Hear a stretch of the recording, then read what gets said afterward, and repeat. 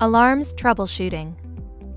This video covers the basics of the Sapphire alarms. For full instructions and information on pump operation and alarms, refer to the Sapphire's user manual, found on our website. The Sapphire has 4 levels of alarms. Level 1. The infusion stops and pump alerts that it will shut down in a few minutes. For example, depleted battery alarm. Level 2. The infusion stops and cannot be reactivated. For example, pump mechanism error. Level 3. The infusion stops and can be reactivated. For example, occlusion alarm. Level 4.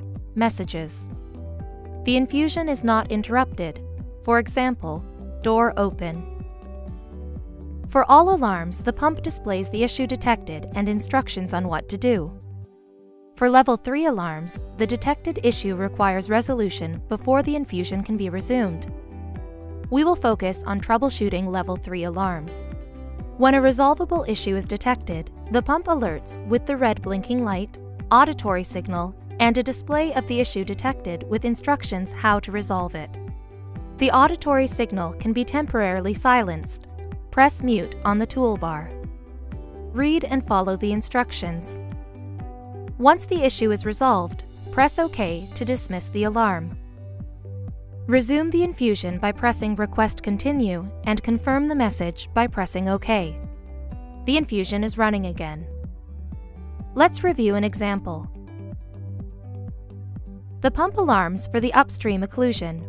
The infusion stopped, the red light is blinking, the speaker is beeping, and the screen displays the detected issue and troubleshooting instructions. The beeping can be silenced for 2 minutes. While the issue is understood and resolved, press the mute button. Look for an occlusion, unclamp the set, and ensure that there are no other occlusions or kinks on the line. Press OK to dismiss the alarm. The screen shows the infusion is still paused.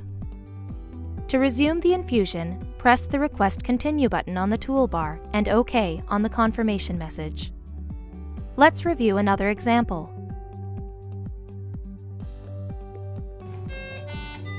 The pump alarms for air in the line. The infusion stopped, the red light is blinking, the speaker is beeping, and the screen displays the detected issue and troubleshooting instructions. In this case, the pump also offers a quick access to the resolution with the prime button on the toolbar. Press the mute button on the toolbar. Look for air bubbles in the line. Disconnect the set from the patient and prime the set. Press the prime button, ensure the patient is disconnected, and press prime again.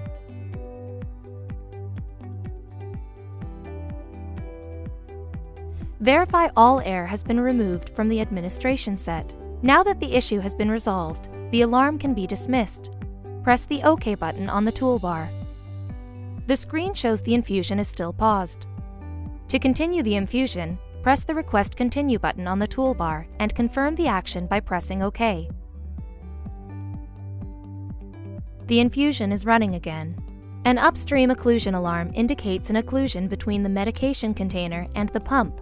Potential causes include using non-vented spike or leaving the vent closed when infusing from a bottle or vial, the upstream clamp is closed, or there is a kink at the connection between the container and the set or above the cassette.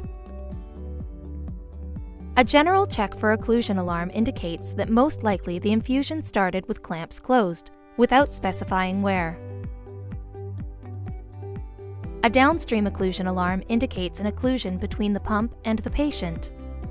Potential causes include kink or warped set when carried in a bag, or accidental pressing on the set. Note that a pump can be configured to allow 40 seconds for a downstream occlusion to be resolved and automatically restart the infusion. Ask your administrator to enable the occlusion auto restart feature. This concludes our review on the Sapphire alarms and troubleshooting. Remember, everything you need for troubleshooting is presented on the pump display. Read and follow the instructions for quick resolution.